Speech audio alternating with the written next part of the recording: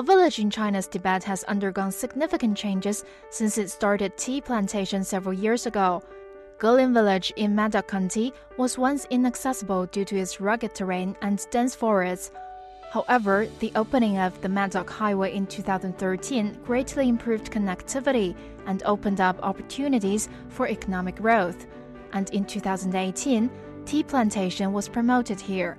我们格林村茶园作为乡村振兴产业，已经达到了560亩。我们去年的茶青采摘收入是52万。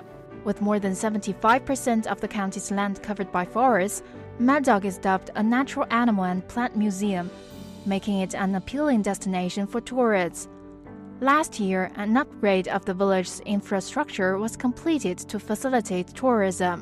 把这个茶园打造成了一个茶旅融合的观光产业。